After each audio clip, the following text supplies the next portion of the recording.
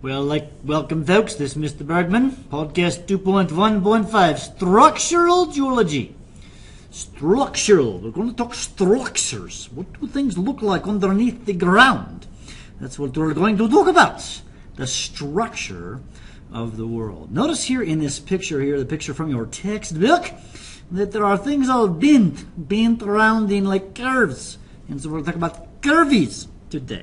So let's get on with it today, okay? All right, lots of definitions today as we get in here. First of all, what is structural geology? Well, it's the study of three-dimensional. What does that mean? In three dimensions. That means it has a length, a width, and a height. All right, distribution of rock units, which we learned about in our last unit, with respect to their deformation, big word, that means they're changed in their shape, histories. The primary goal of structural geology is to use measurements, are you going to measure things with like rulers and things like that, of present-day rock geometries to uncover information about the history of deformation in the rocks. So basically we want to look at the rocks today and determine what they were like in the past. And what they tell about it in the past tells us interesting things about the rocks and actually helps us to find things like oil. We'll talk about that as we progress here. Hey, to start out with, I want to introduce you to Dr. Randy Merrett. He is a structural geologist, and he's going to talk to you about structural geology. Think about it.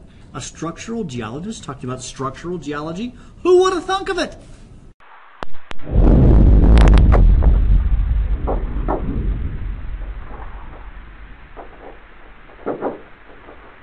I'm Randy Merrett. I'm a geology professor here at the University of Texas.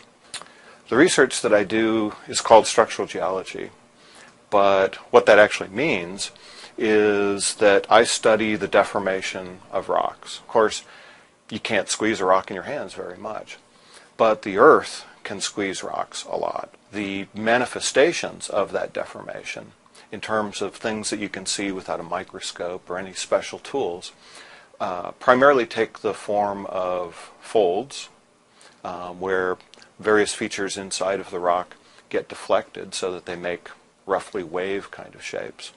But then rocks can also break so that various types of fractures form inside of the rock.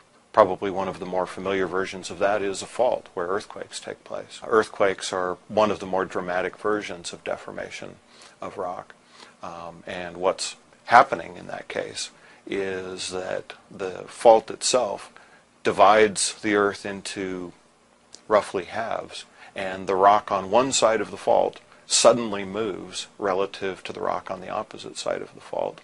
And it moves so suddenly that things analogous to sound waves go propagating out into the surrounding rock, and human beings sense shaking associated with earthquakes.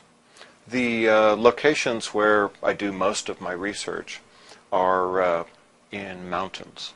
So I do a lot of work in the Andes in South America, do a lot of work in the Sierra Madre Oriental in northeastern Mexico, and in various locations of the Rocky Mountains in the United States. From a geological point of view, one of the advantages of working in mountains, of course, is that lots of rocks are exposed there. If we were there a couple million years ago, we would find that the locations where you can now walk around would have been hundreds of meters or even kilometers underground. So in a sense, we're literally walking around inside of the earth.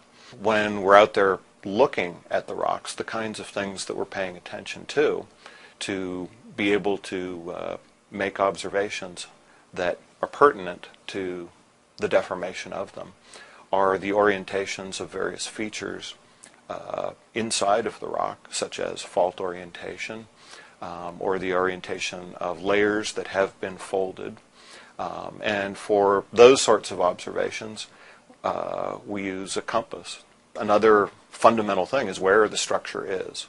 So that when I'm walking around doing field work, almost invariably in one of my hands I've got a notebook that has maps showing the topography of the earth or aerial photographs of the earth, and I partly use those just to navigate as I'm walking around in the field, but then in addition to that, I use them as the base on which to record my observations.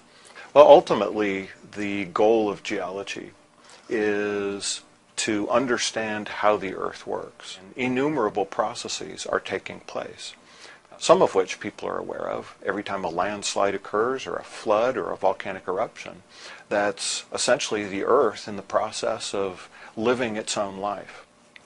So the goal of geology is to understand how those processes work and how we can avoid the hazards that they impose upon us, how we can affect various parts of the planet ourselves, and learn to mitigate the effects that we have on our own environment.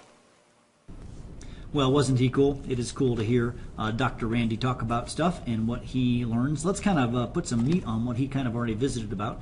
Let's talk about what a fault is. A fault. Now, we've already kind of talked about faults when we talked about earthquakes, but hey, let's talk about this. It's a fracture surface along which rocks slip. There's several varieties of faults, but we can see here how we have a body of land. The green represents a particular, the ground, but the brown is a particular variety of rock, and this right here has shifted down and also to the backside.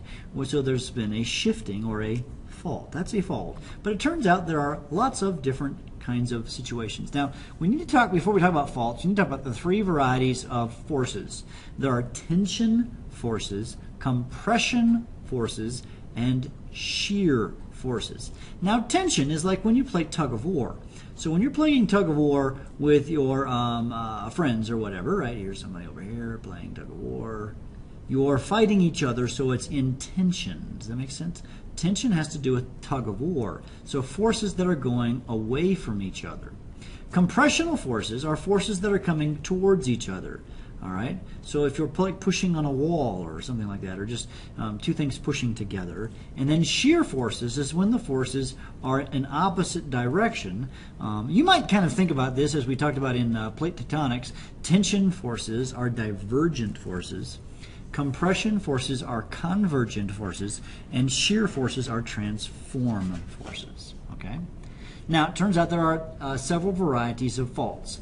For example, there's a normal fault, a reversed or a thrust fault, etc. Let's kind of talk about each of these one at a time. Here's what a normal fault is. It occurs when tension forces, we talked about that in a minute, right, act in opposite directions and cause one slab of the rock to be displaced up and the other down. Now take a look at my animation that's been playing for a while. Notice how the left one right here is being thrust up, okay, going up. Okay, up, and the other one is going down. So this contact point right through here, that of course is the fault line. All right. There is actually, this tension force. Right. Remember, there's this separating force, but it's causing the rocks to slip downward. But see, the force is here listed in the red coloration there, which is causing it to separate. It's really not that there's an upward or a downward force as much as there is a tensional force which is causing the normal fault to occur. The second is called a reverse fault. Now the reverse fault looks just, well, it's the reverse of a normal fault. It develops when the compression forces, compression, that means together. Notice how the red arrows are both pointing towards each other. The compressional forces exist. Compression causes one block to be pushed up and over the other block. This is how you kind of get the hanging cliffs. Imagine seeing what this looks like out in nature. See how we're going to get a hanging cliff right here. This is going to be above this piece right here, and now that's how we can get that kind of a force, or that kind of a structure, structural geology. Okay, a strike-slip fault.